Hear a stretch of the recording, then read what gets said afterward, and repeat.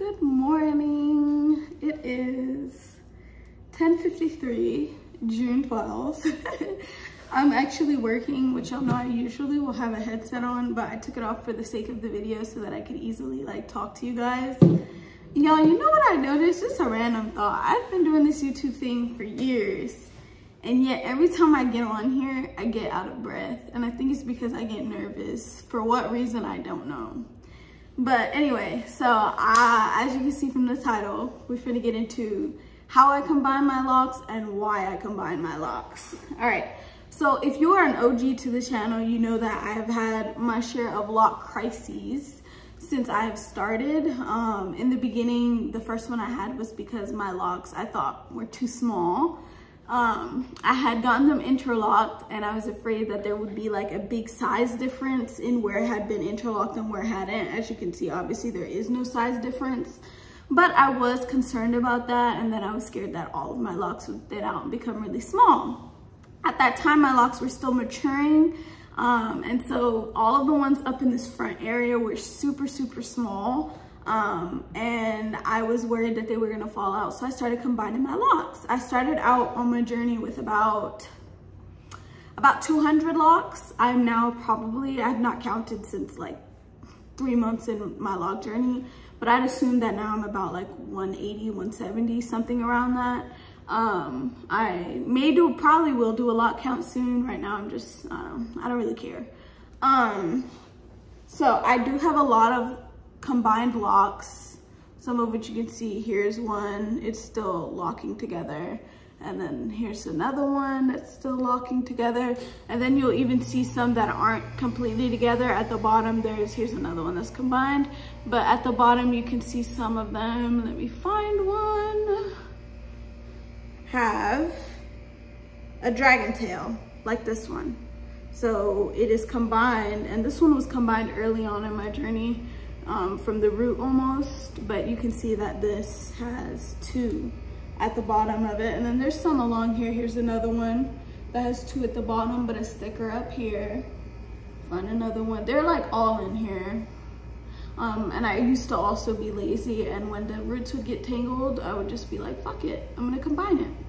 And that was trifling of me, but I did it anyway. And then some of them I actually interlocked together at the root because I didn't feel like here's another one that's combined. So there's the one right there. All right, so let's get into it. I combine locks that I feel are not going to thrive on their own. So let's get into one that I did combine that is not fully combined yet. Okay, here's one. I'll put it back in later. All right. So this is a lock that I felt would not do well on its own. As you can see on this side, this one is really small while this one is a bit thicker. When this one was alone, as you can see, this lock is thriving now. It's really thick. It's about the same size as my other locks, but the reason why I combined it was because I felt like this one alone, without this one to strengthen it up, eventually it would have thinned out and it ultimately fallen out. So I did not want to leave it and give it that opportunity to do so. So I did decide to combine it. And as you can see now, this is very strong. The way I combine all of my locks, there's different methods. There is a crochet method where you have like a little stick and you put the two locks together like so, and you go back and forth in and out of it and just kind of tangle it up together. And that is the fastest method for it to look like it hasn't been combined, or for you not to have to deal with the whole thing of combining it, waiting for it to lock together and all of that. And then there's the rubber band method, which a lot of people do, where they'll twist their hair together and put a rubber band on it, or just put a rubber band on it. I don't believe in that method because the rubber bands actually creates thinning. If you notice when you do a braid out, or anytime you do use rubber bands, if you leave it in for too long, it will actually compact the lock and make it real small towards the end, and then that is not always going to bounce back from that. So I don't believe in using rubber bands. And then also we know that rubber bands create tension on the hair, and etc. So I don't do it. I also just don't want rubber bands all over my hair. But there are different methods. Some people even will braid locks together. That is obviously if you have really small locks like sister locks and you want to combine. And all of these methods, you know, it's to each their own, whatever you decide to do, but I personally don't do that. Whenever I'm combining my locks, I would literally just do a 2-strand twist, which is just, if you need it to be shown, just under and over and under and over, just twisting them together. And then, see, because when you get to the bottom, that's the hard part, because if you don't secure the bottom together, which is why some people use a rubber band, but if you don't secure the bottoms together, it will just come back out. But I am kind of lucky because I kind of have like a goddess lock thing going on. All of my ends are always curly. I did not comb my locks out to get that. I don't really believe in combing my locks out. But yeah, so this is what I do. As you can see, I'm down to the end, right? I just have that little bit. You just want to make sure at that part you get kind of tight, so I just switch over and like twist it on there manually.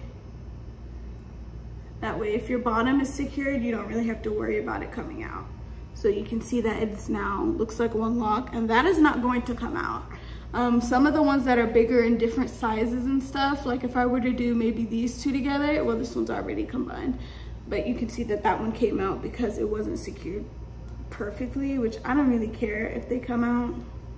But okay, if I were to combine like 2 big ones, okay, like this one and let's say this one, because they're like balls at the end and not like curlies, it would be way harder to secure them together. So for those, maybe I would suggest that you, sorry guys, it's a work thing, hold on. So for those, maybe I would suggest that you crochet them. And then also if you have like a really, really loose pattern of hair, then maybe you would crochet them because it's gonna be a little bit harder to get it to stick. But yeah, you can see that I do have like a lot of combined locks in there. You just can't tell unless I were to like point them out and show them to you. Especially over time as my locks have grown and matured, which they have grown significantly. I've noticed that I've had to combine a few extra ones. And then also, you know, I've dyed my hair a few times, which I don't really care about. Like, I only did certain areas. As you can see, I still have a lot of virgin hair in here. I did it for the reason that if my hair breaks, all of it ain't gonna break, which is kind of a stupid logic, but guess what, it works. But sometimes I notice I do have to combine the dyed parts because they do get weaker, which we know that about bleaching your hair. It does weaken the locks.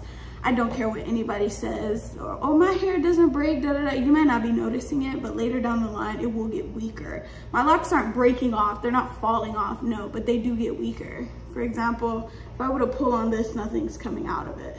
But if I were to pull on the blue one, blue hair comes out of it. See what I'm saying?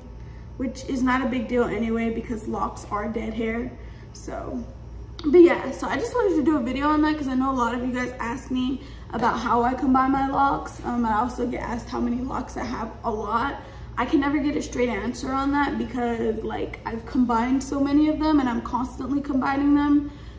Just when I notice they need to be, I'm always just kind of fingering through my hair, looking through for ones that need to be combined. This is perfect, so I wouldn't combine that one. But let me find, here's another combined. No, that's not combined. Girl, it's usually like smaller ones in the back sometimes, since all of the ones in the front have already been combined. But see, these are fine. Like this, that's kind of small. It's not weak at all, and I will notice that it's not weak when I go down the lock, and it's not like different sizes are smaller towards the middle. But if this was smaller, like here, I would go ahead and combine it just to give it that extra strength. But that's about the size I would combine to, because you can see they're all about this size now. But yeah, so that is why I combine my locks, and that is how I combine my locks. Obviously, if you don't want to do that, you don't have to. I think it just helps to prolong the life of your locks, especially when you can find and stop the problem before it even begins. Yeah, them's the words, that's the video. Also, I hope you guys have been liking all the content changes. I am going to be doing a lock tag soon, so any questions you guys have about my locks in general, let me know, and those will be in the lock tag. And then there was one other thing I wanted to tell y'all. I forgot what it was. Oh, I will be doing another review my subscribers locks video. Like I've done that in the past, rating my subscribers locks. And you guys did like that, so if you guys want me to do that again, let me know. And then my Instagram is in my bio, well, description, and then just go ahead and DM me a picture of your locks and I will do it that way. So yeah, thank you for watching. Like, comment, subscribe, all that good stuff, and I will see you guys in the next one. Bye, beautiful people.